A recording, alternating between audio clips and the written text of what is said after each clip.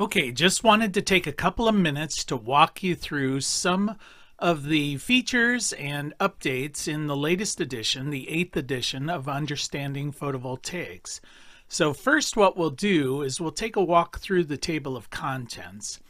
Now, as you can see, the beginning of the book, fairly typical in textbooks. You'll go into an introduction of photovoltaics, covers what's happening as far as governmental incentive programs, growth of the industry, some issues around connecting to the grid, the history of photovoltaics, electrical codes and standards. We've tried to expand just beyond the National Electrical Code, talking about some of the international codes as well as the various service marks and certification programs. Then we get into the functionality of the panels themselves, how cells are made, how they're rated. You get into some of the things like IV curves. We jump down into types of photovoltaic systems. We do quite a lot of work on the interactive systems, the AC coupled and DC coupled systems. That's because these systems more and more are becoming important within the industry and haven't really been covered in past textbooks that well. We get into some basic electrical concepts. It's not really an electrical course, but you need to have a background to understand for photovoltaics. Then we jump into the meat and potatoes of the systems, all of the different products. We walk from the solar panels through things like junction boxes, combiner boxes, wiring the systems, disconnects, inverters, quite a lot on inverters, battery banks, some of the new technology involved in battery systems, then again into AC coupled systems, how you would design batteries for those. We then get into how to conduct a site survey, so you can walk the student through the process of determining if the location is suitable for solar. So we talk about, angle, azimuth, locating the system on the site, locating the balance of systems. Then we jump into the designing of your system, quite a lot on sizing the array, sizing string inverters, how to select your inverters. We get into quite a lot about smart inverters and how California Rule 21 has changed things, the UL 1741, designing the wiring system, which can be quite complex, and jumping into the installation of the balance of systems, both the mechanical and the electrical. So we're just trying to walk you through the table of contents here to give you a sense of just what's involved in this program.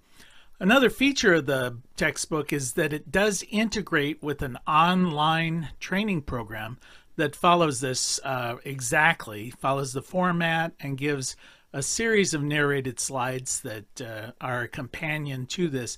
So if you want to use that narrated program within your classroom, that works quite nicely.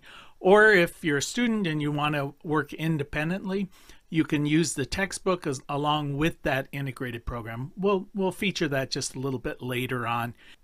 Each chapter begins with the chapter objectives, and you'll see that highlighted terms are indicated so that if you're wanting to reference back to a specific term, fairly easy to find. Tried to lay out the system so it follows a logical order, very intuitive.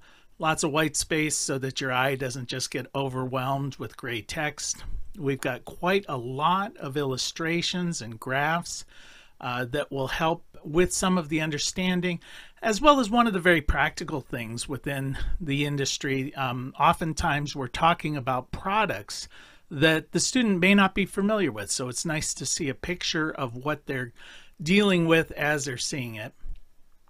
Another feature of this textbook is it has been updated as of 2020, so much of the information that you find in some of the older textbooks is so out of date that in this rapidly evolving industry, it's really quite disappointing because many of the products, many of the codes, many of the standards really have only been around for a couple of years. So if you're using a textbook that's older than that, you're going to be woefully unprepared here. Also, at the end of each chapter, there are review questions. Now, the students can answer these. The instructor will have a key to this, but the students will not, hopefully.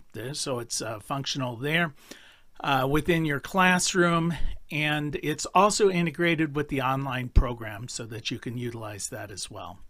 So we wander back through, we're seeing various chapters. We try and talk about some of the new technologies that are out there, like PERC, bifacial, some of the bus bar changes, split cells, bifacial cells, which is a new innovation. So again, this industry is changing so quickly that we're really trying to keep this textbook updated really on an ongoing basis so that new technologies are highlighted as they occur and as they become prevalent within the market. But I think you'll find it's a very, very complete coverage of all of the residential aspects of designing and installing a system. Hopefully by the end of this program, your students will really have all the tools that are necessary for them to go out and design and install a traditional residential system. So pretty much anything 10 kilowatt hours or less, 10 kW or less, is really where we're focusing on this. We've tried to focus quite a bit on how the PV system will impact the electrical grid, so the student needs to have an understanding of single-phase electric, three-phase electric, what the various choices are in products, and how the integration of solar into the grid will affect not only the grid, but also how the grid affects the solar. Another thing that we've tried to highlight within the text is internationalizing it a bit. This is an international industry, so often you'll see, for instance, wire gauge referred to as AWG, American wire gauge, but most of the world refers to it as square millimeters. So we're trying to just show what are the equivalents within this, so that if you're referencing a European document, for instance, because we do look at products that are from all over the world, so we want to know, what is that equivalent? What standards exist in Europe that we have to conform with? What standards occur in Canada? It's a globe, so let's expand our knowledge a bit to the rest of the world just outside of the United States. We get a little bit too inwardly focused in this country.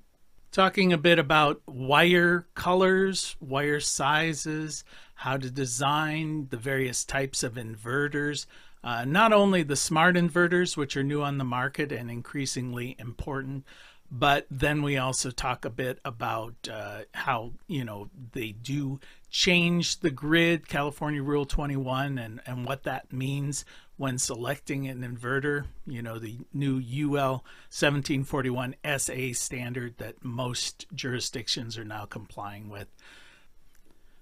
The evolution of battery technology is increasingly important in this industry, so we try and talk about not only the traditional deep cycle lead acid batteries, but a lot more on lithium ion and how to charge lithium ion. Also some of the emerging battery technologies such as flow batteries or saltwater batteries, or even some of the legacy such as the Edison batteries are important. Then, of course, we're going to get into the site assessment and how you would do a proper site assessment. So we find that you need to figure out the angle, the azimuth of an array. And one of the things that we try and really focus on in this textbook is the practical nature of designing and installing. For instance, a lot of older textbooks will focus a lot on the trigonometry involved in calculating angles or shading between the various rows. But most installers today have an app on their phone. They can just lay the phone up on the roof to determine the angle, or they can just plug the numbers into an app and determine how far apart they should put their solar panels. So there's really no reason to get into the woods on some of these things. There's skills that are necessary for designing the software for these, but in a very practical perspective, the installer doesn't need to have those kind of skill sets. So there's plenty out there to have to understand to do this job properly without focusing on some of the minutia or trying to memorize reference numbers, because the installer today is going to have a smartphone. If they need to know what particular code they're referencing when they talk about setback requirements or they talk about rapid shutdown, well, look it up. You can find that reference number. There's really no need to memorize that. We'll reference them here, but it's not the primary focus. It's a very practical approach to how this works. Also talking about some management tools such as clipping and how you can essentially set your ratios between the inverter size and the array size. So these are terms and techniques and practices that are very, very prevalent. Also, we're getting into some remote site assessments. As you hopefully are finding out, this is a lot more than just, sticking panels on a rack and bolting them down. Of course, we need to know that, but we're trying to provide a well-rounded experience for the students so they have a good understanding of all of the very practical aspects of installing and designing a residential system. Safety is a big issue that we try and focus on as well. And now, of course, we've talked about some of the regulations involved in doing the project safely and the role of OSHA on a job site, but we also want to talk about the personal protective equipment that you need, the fire setbacks that are required, climbing safety issue, electrical safety issue, even hazards involved such as heat stroke, and dealing with unusual weather conditions. So we're trying to really, again, give the installer information that they can use so that they're productive on the job the first day that they show up for the job. Now, when you get to the back of the book, we've got some formulas, but we also have a listing of acronyms. This particular industry loves its acronyms, and they're sometimes hard to keep track of. So there's a handy little reference in the back of the book that will tell you what these various acronyms mean, and hopefully that will be of help. All of the figures and the charts and diagrams are referenced. And of course, the electronic version of this textbook is fully searchable, but the paper version, we have indexing so that you can look up specific terms throughout the text. Now, as I mentioned, this is integrated in with an online program, and that online program follows the same format of the textbook. It can be used independent of classroom instruction. For instance, with the COVID-19, we're finding a lot remote learning opportunities and requirements, or it can be used within the classroom and simply follow through the program so that it can be instructor led in the classroom, and then if a student misses a session or whatever, they can review it on their own independently. There are end of chapter quizzes. They do provide immediate feedback to the student as to whether or not they've received it. It also references the specific page number where that question can be found, and gives a little bit more detail in the answer. And often we've integrated videos that will explain further the answer and how it was derived. For the mathematical questions, it does show all of the solving equations and how the answer was derived specifically. And also the instructor can track the progress, so that's a handy tool within your classroom management. Now, each chapter, each section has a series of PowerPoint slides, and as you advance through them, they are in fact narrated. A combiner box is utilized when we're taking multiple strings and combining them so that the wire that leaves this box is only one circuit. All right, that gives a good example of the audio. Now you'll also find that many of these have integrated videos.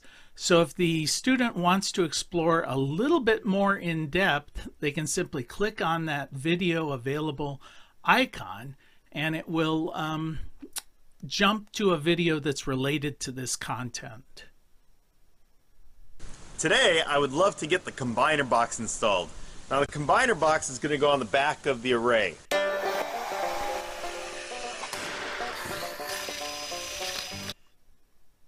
Okay, that's enough of that. I think you get a good idea about how that works.